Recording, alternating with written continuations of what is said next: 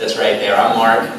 It's really awesome to be here at AndroidTO. I've heard about this event over the years, and it has not disappointed, as you guys just saw with that incredible display and all the speakers today. It's been really great. Thanks a lot to Mark and Kaylee, who have just been wonderful putting this whole thing together.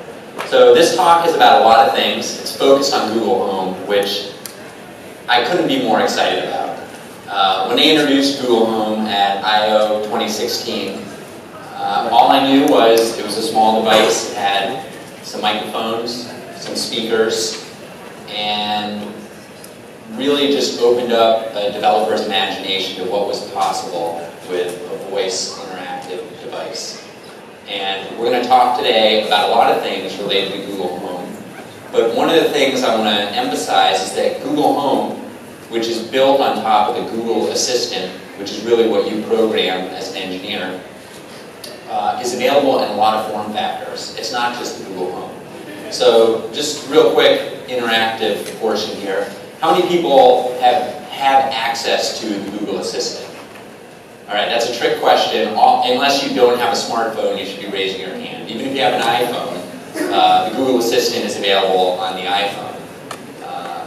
So I'll save a little bit more about that until later in the presentation. I do also want to say one of the neat things about this, especially because who I am, I'm an Android engineer from Denver, Colorado, who happens to know a lot of Google employees, but is not a Google employee, and happens to hang out with a lot of Google developer experts, but isn't encumbered by all the agreements that GDEs make with Google. So in the last 24 hours, there have been all kinds of leaks and cool information about new Google Home related stuff, and I can talk about all of them. So that's pretty special and great. I'm pretty thrilled about that. All right, so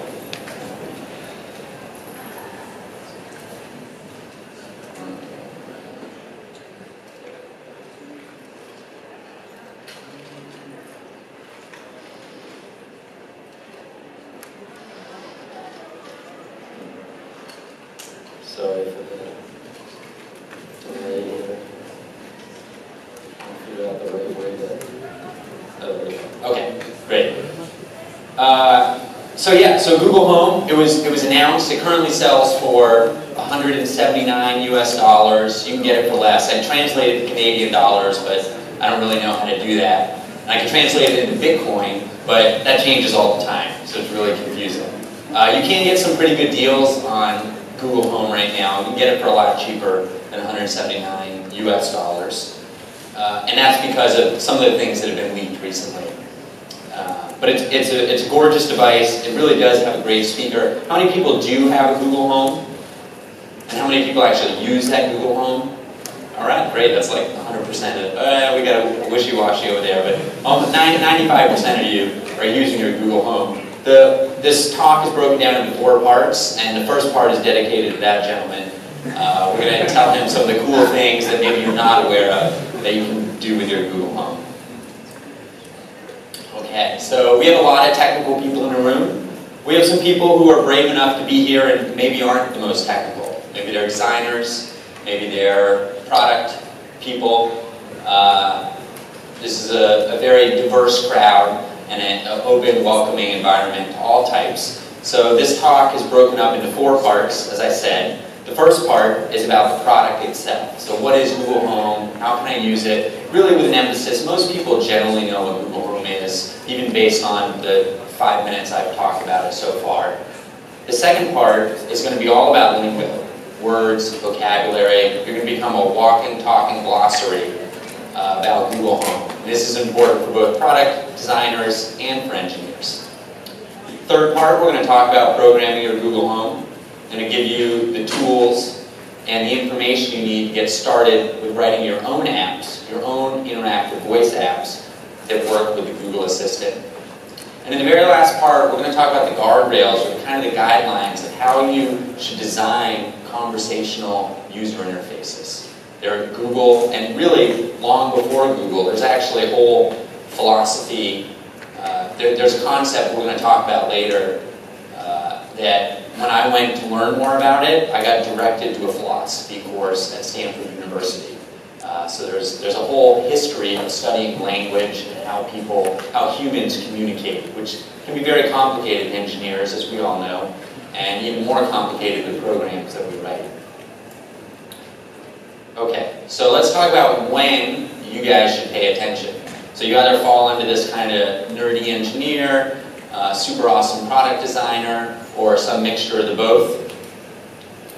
And this graph here tells you when you can zone out, when you can go get some more cotton candy, go take a bathroom break, or possibly get on Twitter and spread the love about AndroidTO. So in the first section, we got a mixture of content for both folks, but a little more on the product side. Second section then leans more heavily towards technical individuals. Third section is almost exclusively for technical individuals. And then the last section is a pretty even split. You guys got all that? All right. Okay, now speaking of Twitter, I expect everybody here who is on Twitter to get out and tweet some hot takes like this new leak that came out yesterday. And I've highlighted some of the important hashtags and app mentions in this little note here. I'll give you a second to consume that. And you already remember from last slide when it's okay to look at your phone and update words with friends, check your email, etc. Okay, great. So here's the first part of the presentation. We're going to talk about the things you can do with Google Home, this gentleman over here, which is a device that's constantly updating all the time. There are new features, and the Google Home app itself, at least on Android, I'm an Android user, it changes all the time for the better. Sorry, this is the overview. The next section is the vocabulary. That's valuable for pretty much everybody, and it's going to tell you how to talk the talk. We're going to do a high-level overview of coding Google Home. And then we're going to talk about product design within voice interactions, which everybody here is familiar with calling up some kind of IVR system. Maybe it's an airline or a phone company. Maybe the Gen Zers in the room have never called a phone company, but most everybody has called a phone company, definitely an airline. And there are these conversational phone trees. Well, phone trees are dead. We're into the ebook version of phone trees at this point. And there are tricks of the trade to making a good, positive experience for a human interfacing with a machine. Okay, so the product. What can you do with a mic and a speaker? Really what I would say is, what can't you do? I can't believe the number of experiences that are possible with Google Home and Google Assistant devices. From hands-free help when you're in the kitchen, trying to figure out a simple conversion. Maybe I'm reading a Toronto-based cooking book and don't know my milliliters from liters and only know cups and tablespoons, to getting directions, to really all the valuable things that we've come to know and love from our smart devices. There are new form factors. This is the one of the leaks from yesterday. This is the Google Home Mini. You can see that it has a power cord. Now, this is not official information. This is just what came out yesterday. Probably some of you saw this already. They come in 3 different colors. It's supposedly going to cost $49 US. And it appears to me like it would have a less powerful speaker. It wouldn't sound quite as good, but it would be convenient to have, especially at a lower price point, to be able to ask questions and get information from.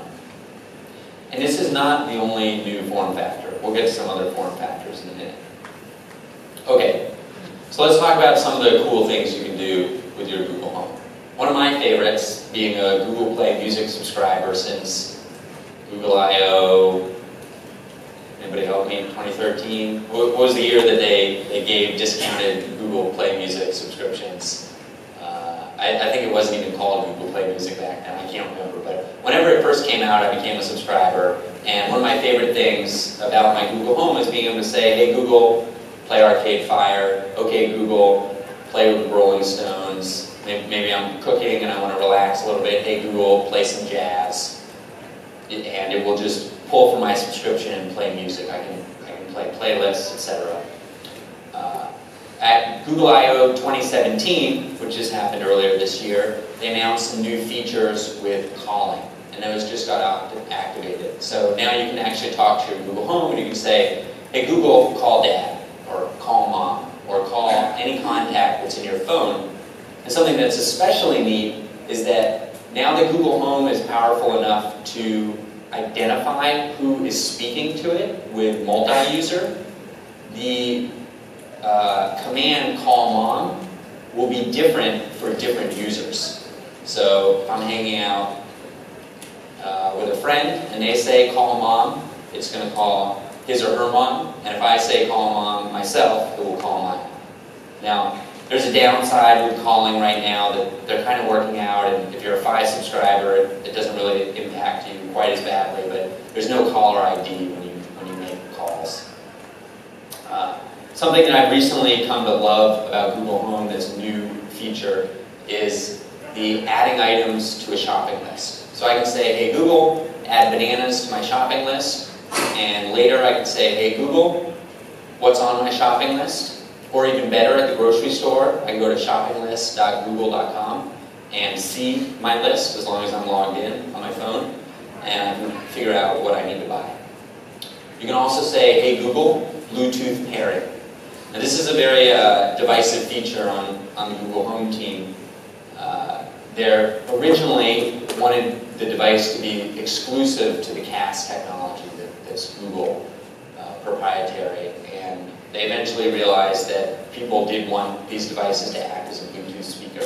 So now your Google Home, which always had Bluetooth radios inside of it, but they weren't turned on, can now act as a Bluetooth device. And you initiate that by saying, hey Google, Bluetooth pairing. And that's useful if you have apps or content on devices that you want to cast on a nicer speaker that might be on your device, but do not support the CAS technology. The Google Home app is where you go to set up multi-user.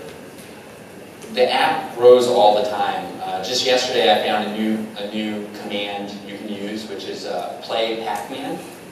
And so you might be wondering how do you play Pac-Man by voice, and that's a very good question. I was wondering the same thing myself. When I said it, it prompted me on my phone to enable a permission, which was to allow the Google Home to control my phone screen.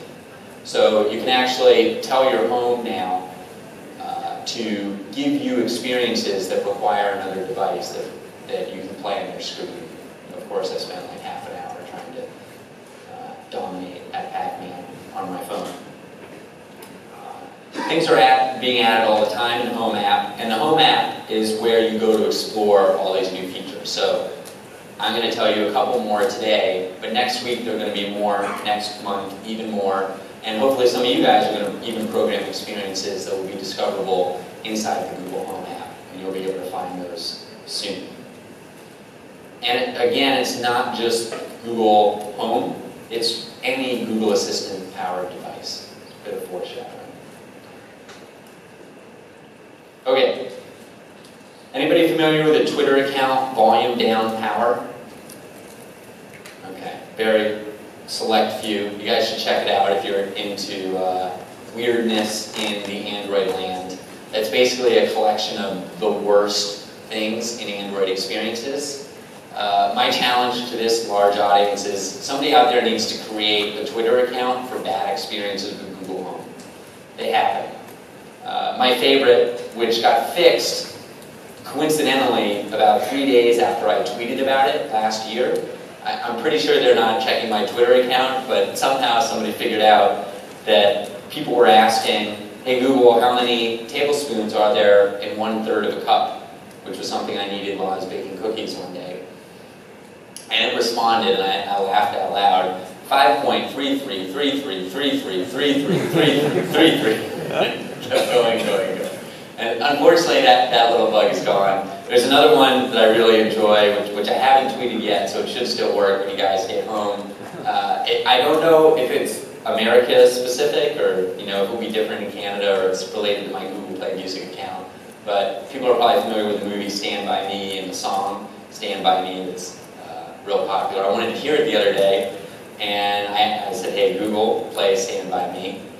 And it sounded great. It started playing the old kind of classic version of it. And then all of a sudden a very loud Japanese voice interrupted and started translating all the lyrics in Japanese. So you can look on your phone and see what it's playing, and it's playing some Japanese translation version of Stand By Me by default. So you guys can let me know on Twitter if the same thing happens to you when you just say, hey Google, play Stand By Me. Quick note about Hey Google versus OK Google, which I probably shouldn't say in a room full of Android people. I won't say it again. Let's just say OK Big Search Company.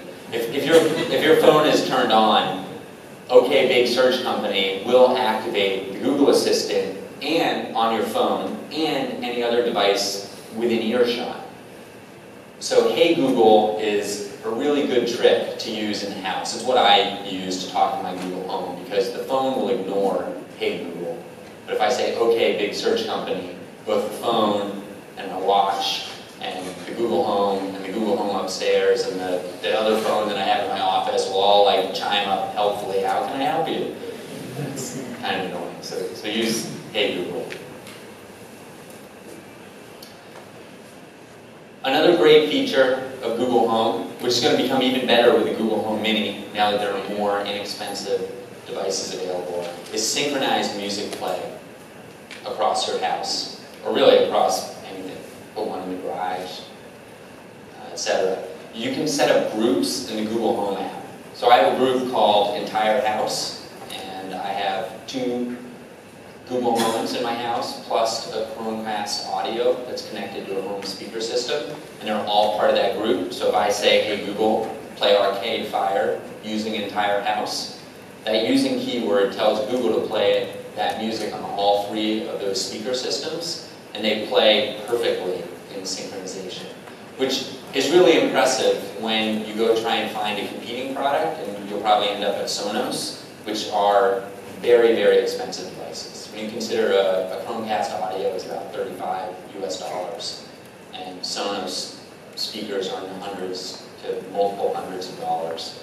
It's really amazing. So that's a great feature of Google Home.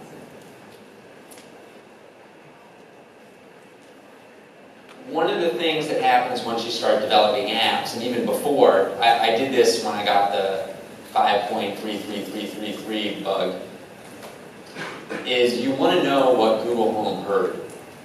I also could have checked when I said, hey Google, play Stand By Me, and some Japanese man was talking out my Google Home.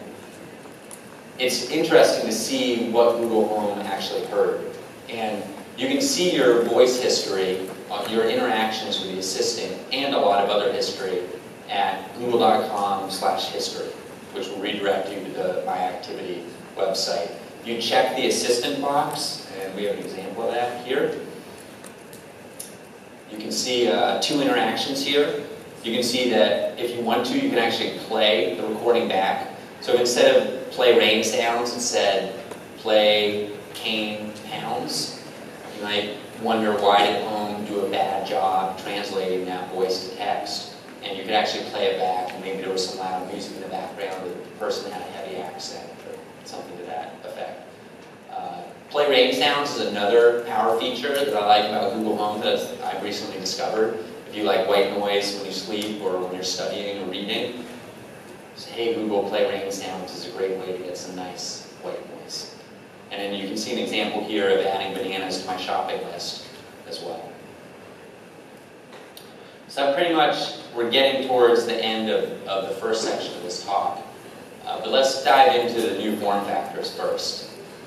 You can now make your own Google Home, and I've done this at home. This is a kit that comes from AIY, Artificial Intelligence Yourself, which is something that Google promoted. It costs about $35 US, very inexpensive, and they sound like crap.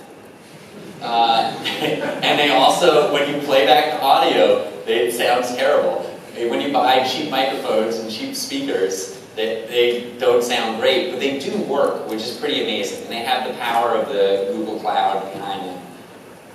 but they really make you appreciate the directional microphones and the speaker quality in the actual retail Google Home. In the middle here, we have a set of Bose Quiet Comfort 35-2 headphones.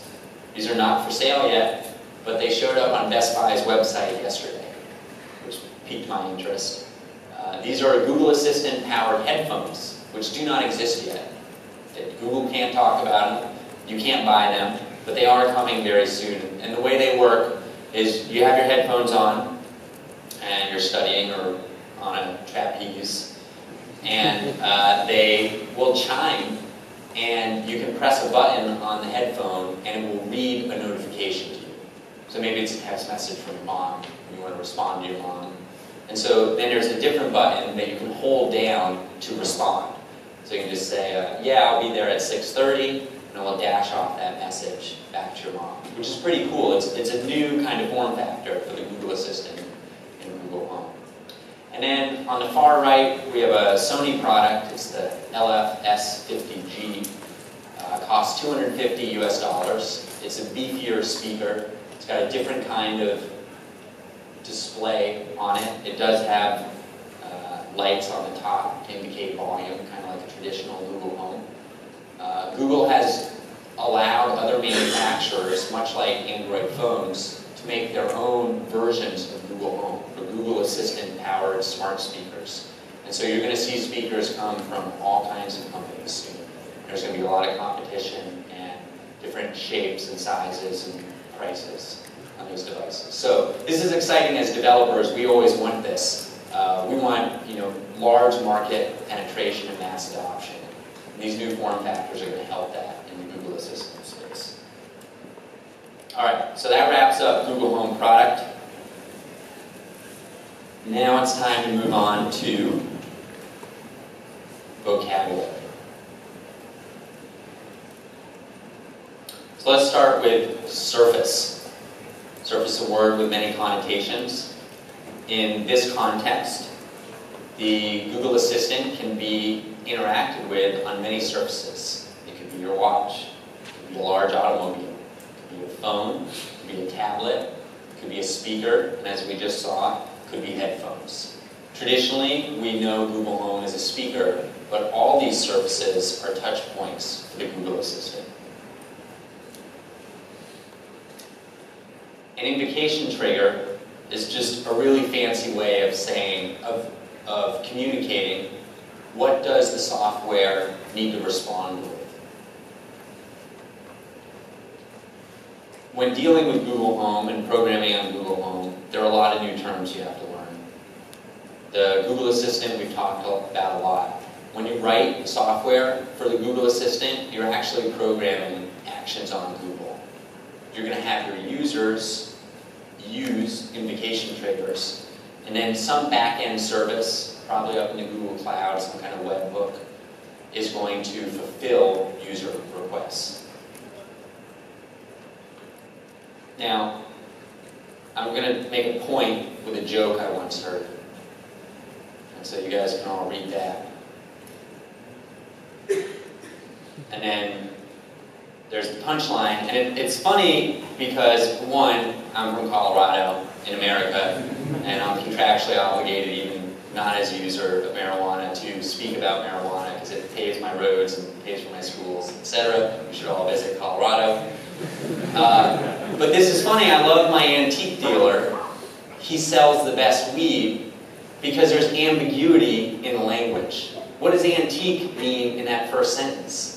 Is an antique dealer like somebody who sells big clocks? That's what you initially think. Oh, an antique dealer. But antique is actually an adjective describing the dealer, not what the dealer is selling in this example joke. And this gets to the heart of what makes programming voice interactions difficult. They're not mathematically simple equations. They're humans converse in very confusing ways. We use a lot of shortcuts.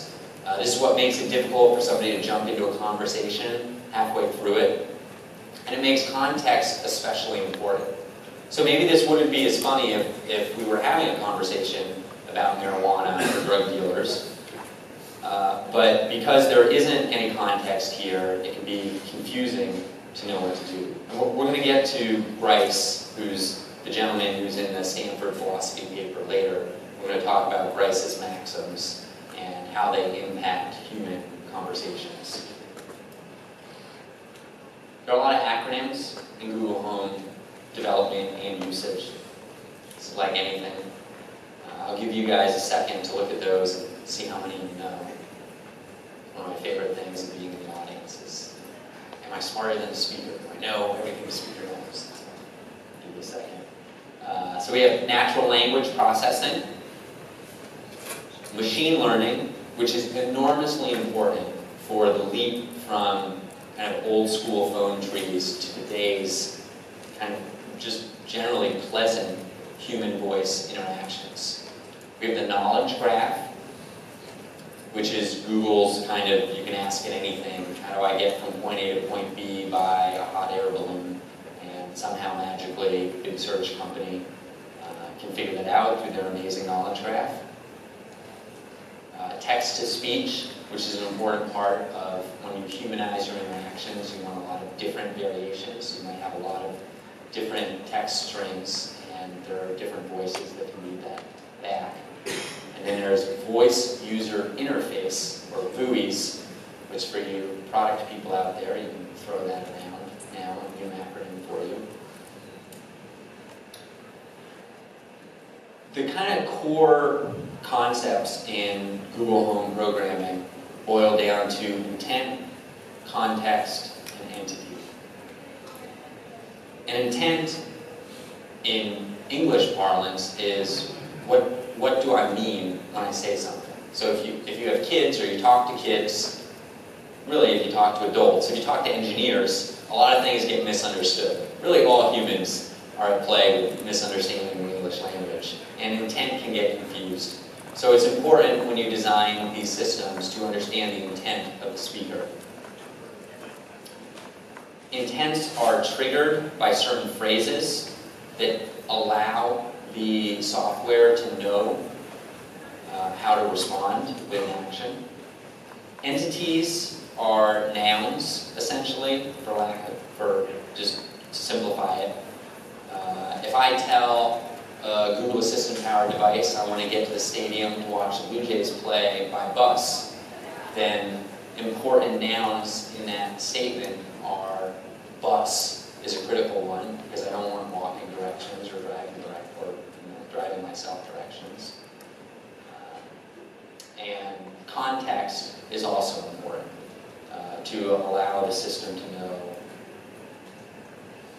what domain we are working with. So a couple important concepts from API.ai, a little bit of foreshadowing of what we're heading towards. Intent matching allows you to match and categorize user utterances to an intent. And entity extraction is the action of identifying keywords and phrases spoken by the user. And so that's pretty much what we talked about. We talked about surfaces when we talked about vocabulary. We talked about acronyms. And we started to foreshadow API.ai, which we will get to thus.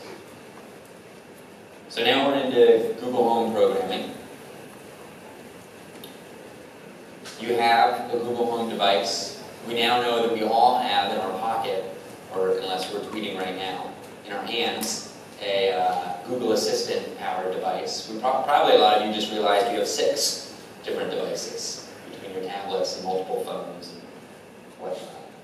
And as most engineers desire, we want to tinker with these devices. So how do we do that?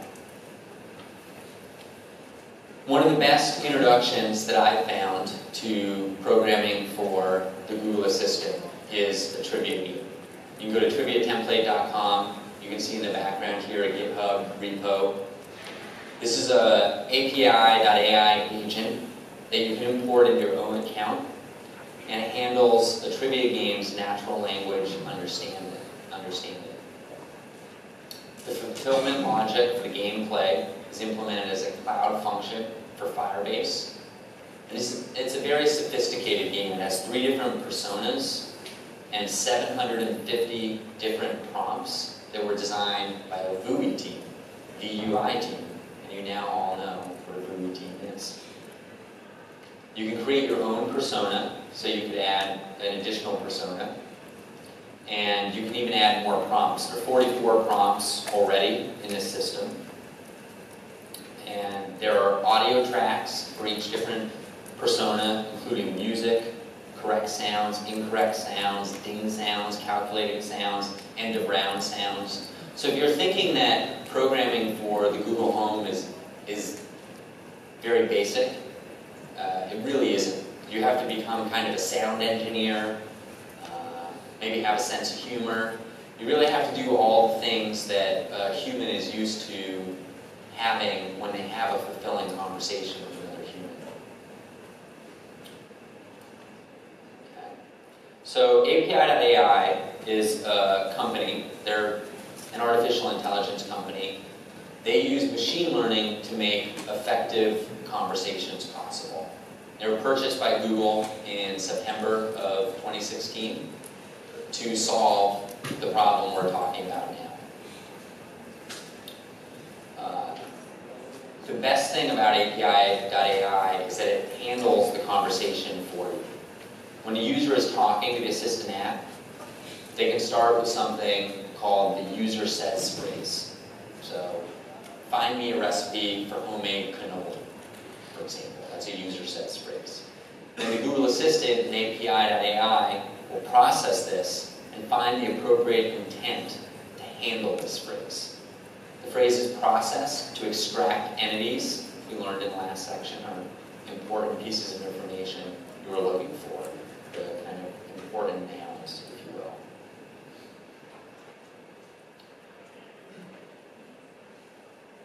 Intents and entities. An intent is triggered by a user says phrase, something like, I'm hungry and want a recipe, or the same thing said a different way, give me a recipe for something. Every intent can be triggered by multiple phrases. And you need to specify enough sentences to train API.ai's machine learning algorithm. So one of the neat things about API.ai is, let's say you give it 5 versions of that user says phrase, it's suddenly smart enough to recognize hundreds of versions of that.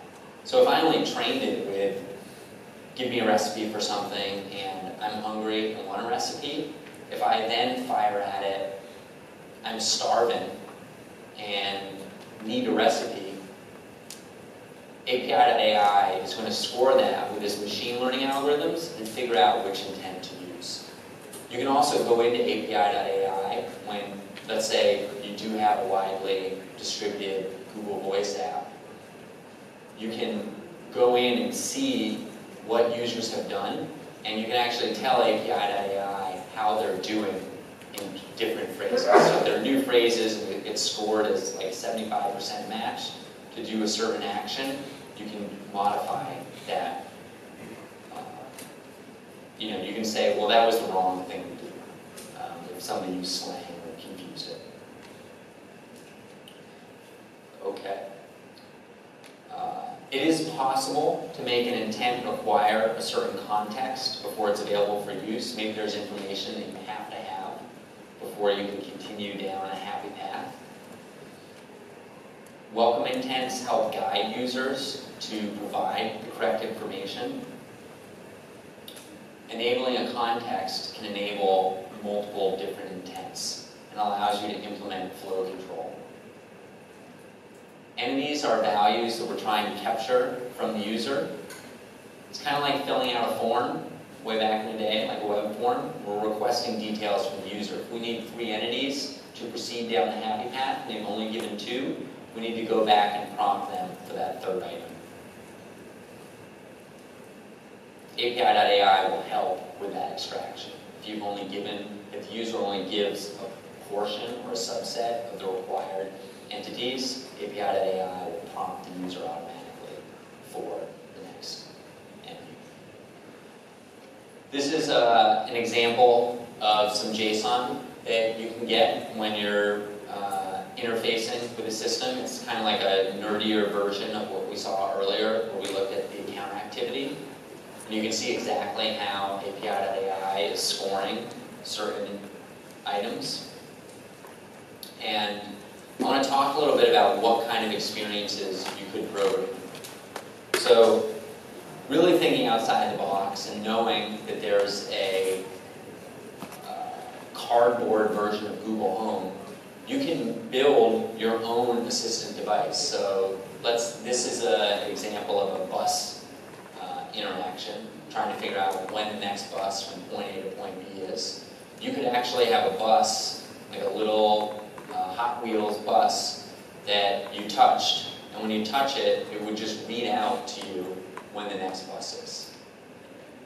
If you had a very large house, let's say, and you have friends that visit all the time, and you don't want to constantly be answering questions they might have, like, where is the laundry room? You could set up your own system to answer questions from your guests. And it would look something like, let's say your app was called Butler. You would say, hey Google, talk to Butler. And you'd be switched over into the context of the butler. And then the guest would say, and the butler would greet the guest, say, hey, what can I do for you? And the guest might say, where is the laundry room? Because in this fictional story, I have an enormous house. It's so big, you can't find the laundry room. So and the butler responds, well, it's downstairs in the basement, in the west wing, and you can take the house subway to get there. And then you might ask the butler when you get there on a different Google Home, how do I start the laundry machine? Something like that. You could also, and this is actually something I'm working on back in Denver, is you can explore different IoT. The previous presentation, you can imagine things with whimsy. I'm working with a friend on a drink maker that you can talk to. So you can order specific drinks, and this contraption that we're building will actually mix and prepare the drink for you. So there are a lot of things you can do. When you do go into programming for your Google Home, there's this screen, which is a little confusing, and I just wanted to highlight it. When you're testing your app, you see the test button on the lower right. When you push it to your Google Home, you have to invoke your program in a very specific way. It's just talk to my test app. So you say, hey Google, talk to my test app. And I had a hard time finding that documentation anywhere, so it's good to know that. All right, so we talked about intents, we talked about context, we talked about entities. Let's move on past Google Home programming into the home stretch, into Google Home product design. Talk about fluency of conversational interactions, etc. So conversational UI, it's important that you have natural interactions with your users. And luckily, there have been hundreds of years of study of human conversation. There's, like I said before, human conversation can be very confusing. We have inefficient language usage, we use shortcuts, and there are all kinds of tricks you can use to make the home seem like a human. One of the best ones is acknowledgers. So acknowledgers, the next slide talks about this. So promoting user confidence can be done with acknowledgers. Things like, okay, sure, thanks, got it. And randomizing those can make the conversation seem more fluent. Now, this gentleman, Bryce, studied something called implicature. And he found that there were several essential elements to a human conversation, a cooperative conversation. And those are to be truthful, to be informative, to be relevant, and to be clear. So if you're a product designer, perhaps an aspiring visual user interface designer, keep Bryce's lessons in mind. And I have a link later We won't go over all of these, but here are a whole bunch. I'll also share these slides later of GUI do's and don'ts. So here's that link that I promised.